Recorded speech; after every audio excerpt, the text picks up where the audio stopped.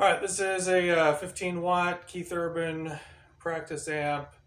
And what I'm doing right now is running a pretty nice, a fairly nice guitar through it, just to show that without a lot of tweaking, this is a decent little practice amp. So the EQs are all kind of middle of the road, just a splash of reverb, a little light gain on the drive channel, and then no other real, like, this is just the guitar straight in, no pedal board or any other signal chain here.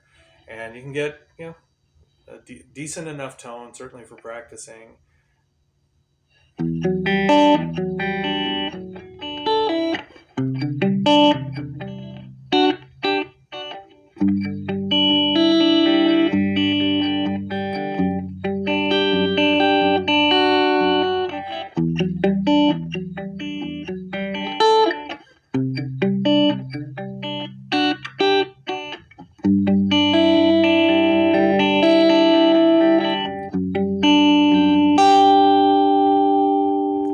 And then to play something with, just a little more heft to it, you can hear the drive light up a little bit more.